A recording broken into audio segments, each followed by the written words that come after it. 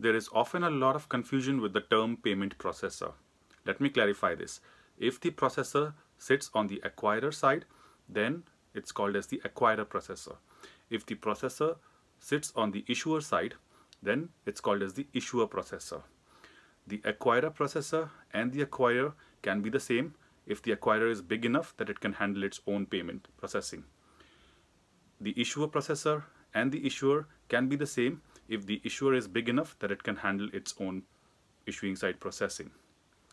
But they need not necessarily be the same.